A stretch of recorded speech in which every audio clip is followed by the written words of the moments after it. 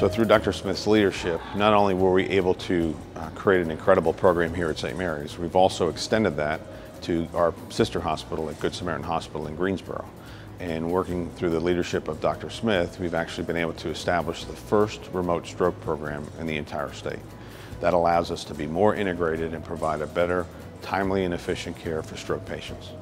Mac is not only an extremely intelligent physician, but he also avails himself of all the latest research and incorporates that into his practice on a regular basis. So he has the ability to integrate and analyze all the data out there and then create his own data, analyzing his results for patient care. And it's really evident, I mean, in just speaking to him, but he also has done presentations at international stroke conferences. He's done tons of things to incorporate the latest technology and the most innovative methods for patient care as it relates to stroke especially. He's helped to organize an entire stroke program, helped put in the protocols that are implemented in the ER when the folks come in, and is clearly a specialist in his area. I mean, everyone in the community respects him as an expert in the stroke field. It's very easy for me to talk about Dr. Smith. He's been very instrumental in my life in encouraging me to be a really better person and a better nurse.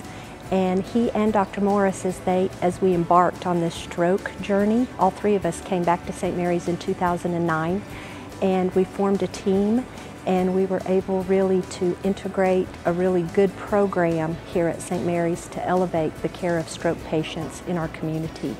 And both of them have been such encouragers. They continue both to be so curious, so energetic, so loving and caring for our patients. You know, what all of our patients always say about Dr. Smith is that he is so kind and compassionate, and that he takes the time to know them as individuals.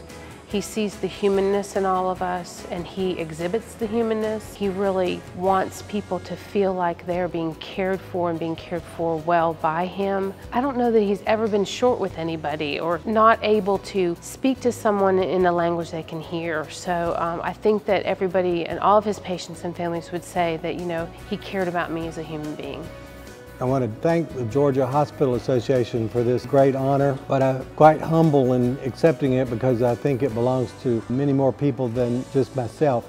Particularly, I want to thank our friends at Grady and Emory and our friends down at Georgia Regents University who have supported us and advised us at every step. I want to thank the administration and staff at St. Mary's who are willing to take a gamble in some things with us early on and who've supported us as much as they could throughout the last 12 years.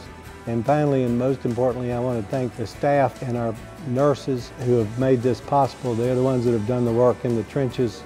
They're a pleasure to work with every day. And lastly, I want to thank my family, Gail, my wife, and my daughters, Katie and Sarah, who've put up with the ups and downs that we've suffered through these years. And again, I thank the Georgia Hospital Association for recognizing not just my effort, but the effort of all these people.